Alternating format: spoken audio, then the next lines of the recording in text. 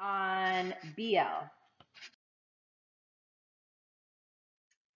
Okay, so a little bit of back info. So B is an 18-year-old African American transgender male. And he self-identifies as emo, so I had to include something that gave you guys a little bit of like a description of him, and this fits perfectly. So he has an amazing like personality when it comes to cracking jokes. So he's the oldest of 4 kids, met all developmental milestones. He has a diagnosis of MDD with psychotic features. So he sometimes has auditory hallucinations, but he can't really make out what they're saying. And he also tells me a lot about having tactile hallucinations where he can feel bugs crawling on him. He also has generalized anxiety and self-harming.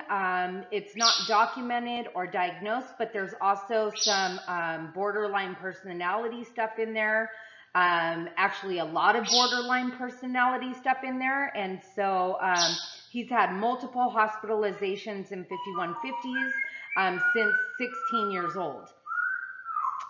He has little to no peer relationships. He has only shared with me about one person that he has a relationship with, and that person he met at one of his inpatient psychiatric hospitalizations.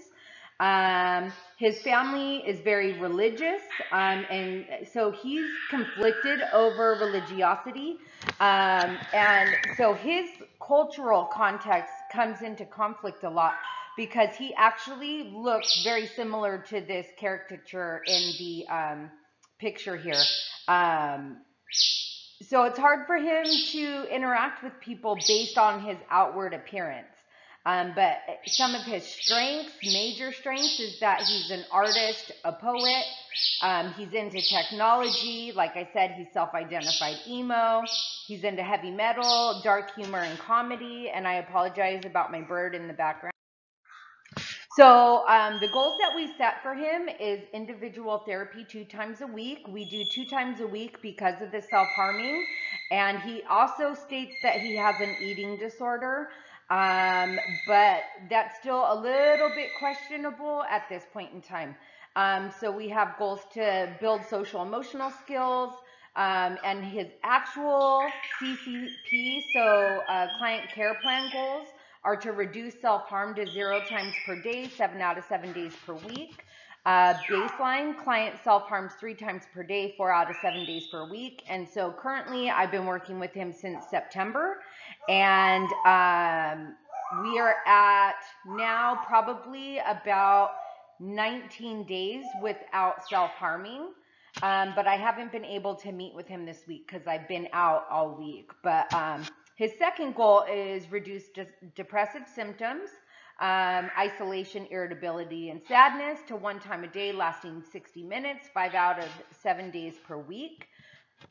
So I work at the Journey Tay as their MSW clinical intern, long-term treatment, team approach, clinical case management, housing, vocational, educational, severe and persistent mental health, serving members 16 to 25 years old. And so he has access to case management, peer support specialist. We have an LVN on site who I have him meet every time he comes in. He does individual therapy with me. He can attend groups. And so he gets all kinds of assistance. And the whole point of a Tay FSP, full service partnership, is to offer those really intensive case management or clinical case management to those with severe and persistent mental health. So therapeutic interventions, and I did the little skeleton ginger man because it's kind of an inside joke for us about the gingerbread man. So who am I, right? That's an activity I had him do. I'm trying to help him really get an understanding of who he is, because a lot of the conflict and a lot of the challenges that he's having is that he really has no sense of self. So we're working on cultural formation. I've utilized the DSM-5, the cultural aspects, into our engagements as well. Integration of beliefs. I've utilized motivational interviewing, CBT. We've done a genogram, an eco map, and we're working on a timeline. It's very solution focused, trauma informed, consistent, effective coping and skill building in groups. And then also, because there is the actually pretty severe borderline personality stuff going on, I'm actually going to be trained in DBT next week through my field placement, so that way I can begin utilizing DBT with him. And so since this isn't in person, hopefully I'll be in class so you guys can ask me questions. But feel free to send any questions that you have.